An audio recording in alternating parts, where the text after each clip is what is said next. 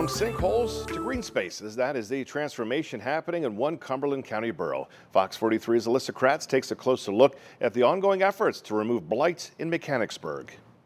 Even on a gloomy day, this newly developed green space is brightening the Mechanicsburg community. It's been fabulous. Outside the Messiah Lifeways Senior Center, there used to be a sinkhole. Thanks to a $110,000 grant, the borough has changed that. Tore down the barbed wire, tore down the fencing, filled it up with dirt. And created a space senior center members and others can enjoy. My members are so excited.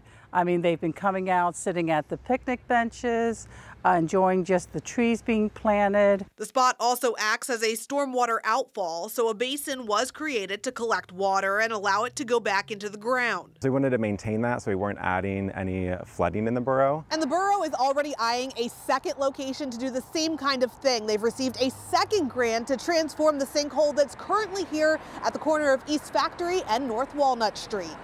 With that one, it's going to be less about filling it because it's a pretty major stormwater outfall, more about creating safety barriers around it, enhancing the space so people can still enjoy the natural aspect of it. It's all part of an effort to remove blight across borough-owned properties. It's removing an eyesore out of the community. It's something that people can be proud of. No wire fencing, the trash that was thrown in the pit hole and things. It opens up the whole community. The borough will continue to add more trees and birdhouses to the space by the senior center. It hopes to start construction at the second location in the spring. Alyssa Kratz, Fox 43 News.